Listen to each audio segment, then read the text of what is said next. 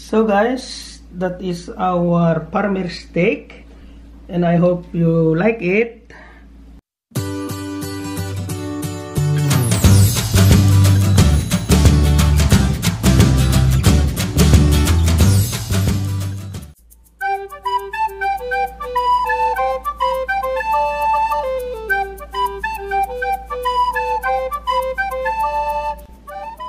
So, hello mga paps. Here we go again. Here is your Chef Garry. And for today, we're gonna cook a farmer steak. And for our ingredients, we need potato, egg, bacon, and beans. And also our main ingredients is a beef tenderloin. I know beef tenderloin is expensive, but if we cook with love for our family or our loved ones, it doesn't matter if they're expensive or not. The important is we cook with love. Okay, and if you are ready, then what are you waiting for? Let's go, guys. I'll show you how to cook farmer steak. So, and of course, for our menu for today, we need also cooking oil, salt, and pepper to taste, and also olive oil for our potato. So, let's go, guys. Rock and roll, baby. So guys, to season our potato, we need only olive oil,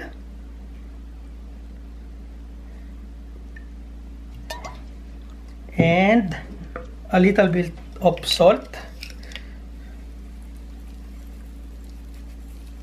So, and what we're gonna do now is mix. And don't worry guys, my hand is so clean, you know, it's not dirty.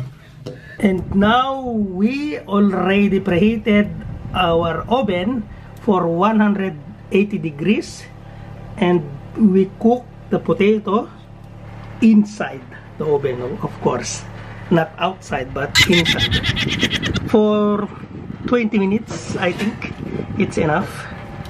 So we can put like this.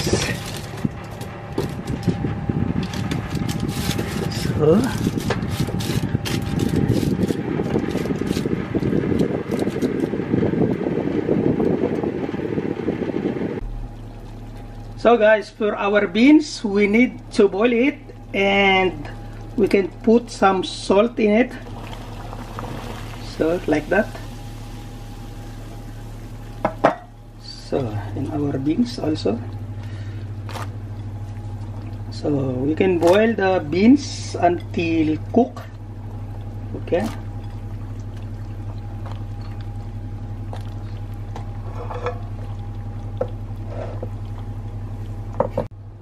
So guys, our beans is already cooked. So we can take it out now, and we're gonna put in cold water. The color will remain green, not turning it brown. So that's the technique.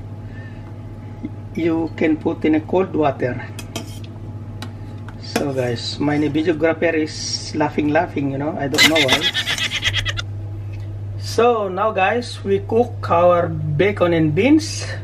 What we're gonna do is, we can take a pan without oil, and we put our bacon inside. So, like this. Like this, like that.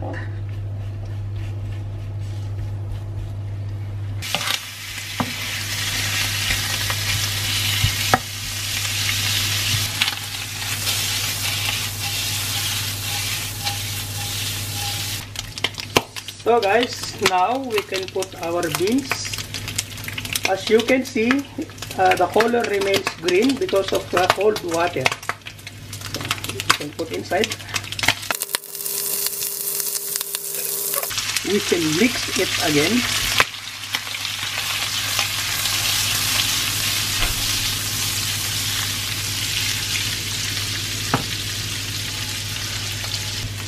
So guys, before you season it or we season it, we need first to taste because the bacon is already salty and beans also.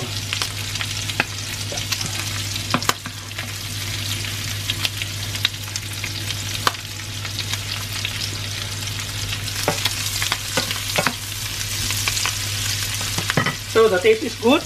We need only to put a little bit of black pepper.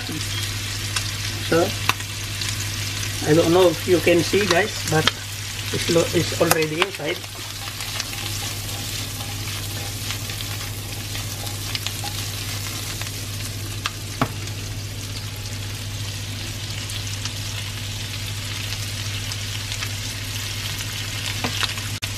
So we can cook 1 minute more, then it's our bacon and beans is finished, is done. And now guys, we cook first our sunny side up egg before we cook our steak.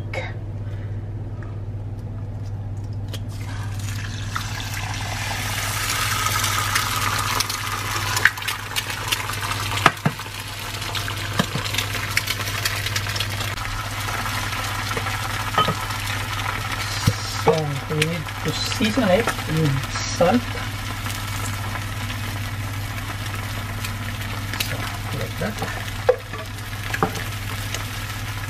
So guys, our potato is already finished. Now we can turn it off our oven. And now guys, we need to season our steak with salt and pepper.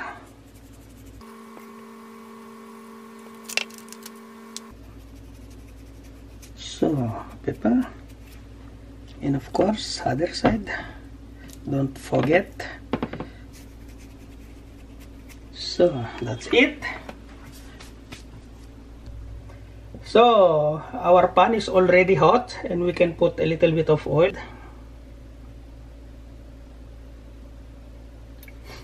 And we cook our steak now.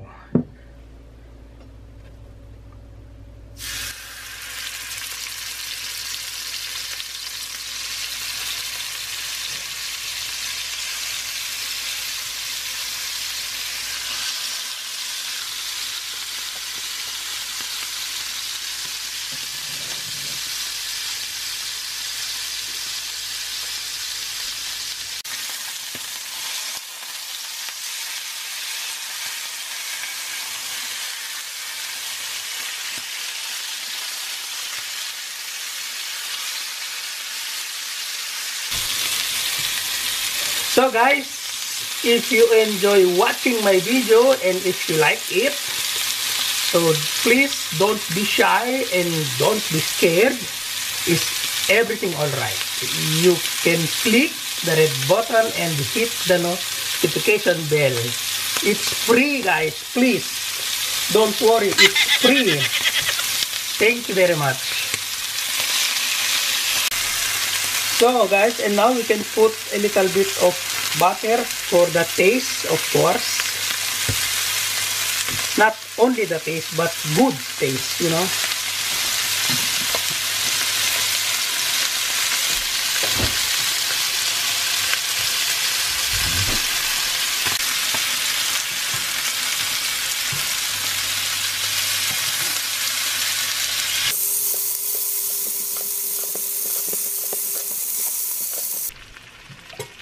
So guys, this is our steak now. It's finished already.